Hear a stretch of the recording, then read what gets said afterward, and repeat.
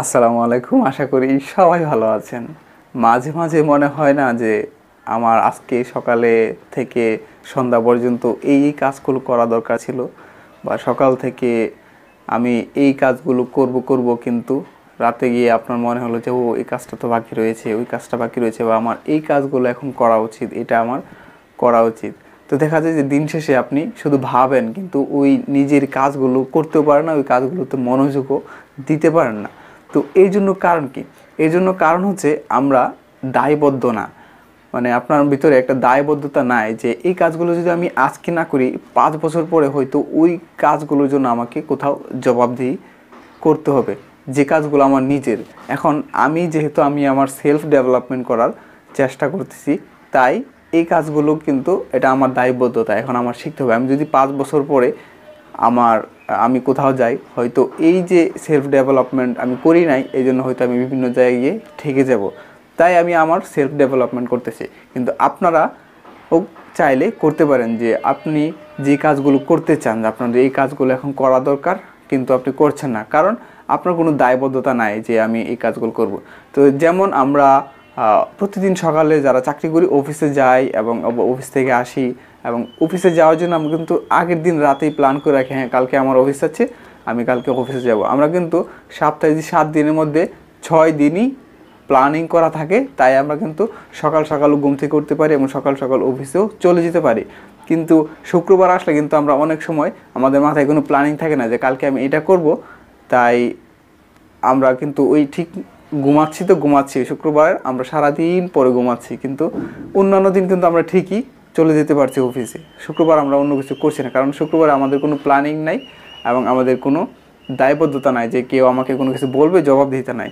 এই সময়গুলো কিন্তু নিজের উপর রাখতে পারেন যে আমি এই শুক্রবারে এই কাজটা করব, তখন দেখবেন আপনার শুক্রবারে ঘুম আসবে না যে আমার শুক্রবারে এটা করতে হবে, আমাকে ওখানে যেতেই হবে। তো এই যে দায়বদ্ধতা যদি নিজের মধ্যে নিয়ে আসতে পারেন, আশা করি আপনি আপনার নিজের কাজগুলো আরও মনোযোগ দিয়ে করতে পারবেন। এছাড়াও আমি আপনাদের সামনে যে এই যে ভিডিও তৈরি করছি, এটা কিন্তু একটা দায়বদ্ধতা, কারণ নিজের মধ্যে একটা টার্গেট তৈরি করেছি যে আমি প্রতিদিন ভিডিও তৈরি করব। এখন যদি আমি ভিডিও তৈরি না করি, তাহলে আমার মধ্যে একটা দায়বদ্ধতা এবং নিজের কাছে নিজেকে জবাবদিহি করতে হবে, হ্যাঁ যে আমি এই কাজটি করতে পারছি না। এখন এভাবে যদি আমি চলতে থাকি যে কাজগুলো করতে পারছি না, তার মানে প্রতিদিনই আমি নিজের কাছে হেরে যাচ্ছি এবং নিজের কাছে দায়বদ্ধ হচ্ছে, জবাবদিহি করতেছি, নিজেই জবাবদিহি করতেছি, কিন্তু এই দায়বদ্ধতা থেকে আমি উঠে আসতে পারছি না। তো এই ক্ষেত্রে আপনি একটা কাজ করতে পারেন, সেটা হচ্ছে আপনি যদি কোনো কিছু শিখতে চান, নতুন কিছু, তাহলে আপনি নিজে শিখে সাথে সাথে মানুষকে শেখাতে পারেন।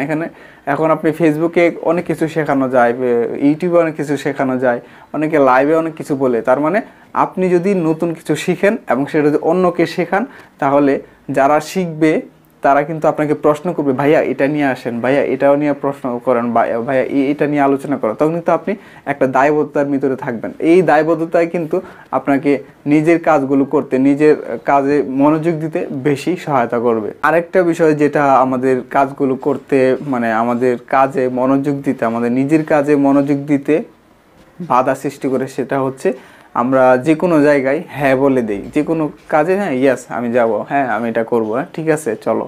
তো এটারও একটা কারণ আমাদের কোনো প্রি প্ল্যান নাই, মানে আগের দিনে কোনো রকম পরিকল্পনা নাই যে কালকে আমি এটা করব।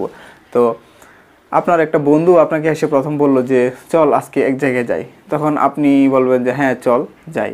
কিন্তু আপনার ভিতরে যদি আগের দিনে একটা প্ল্যান থাকতো যে আজকের দিনে আমি এটা করব, তখন আপনার বন্ধু যখন জিজ্ঞেস করতো যে চল এক জায়গায় যাই, তখন আপনি বলতেন যে না আমার তো, আপনি আপনার যে প্ল্যানিংটা, সেটা প্রি প্ল্যানগুলো আপনার চোখের সামনে বেশি উঠবে যে আমার তো এই কাজটা আজকে করব, সরি আমি ওখানে যেতে পারবো না।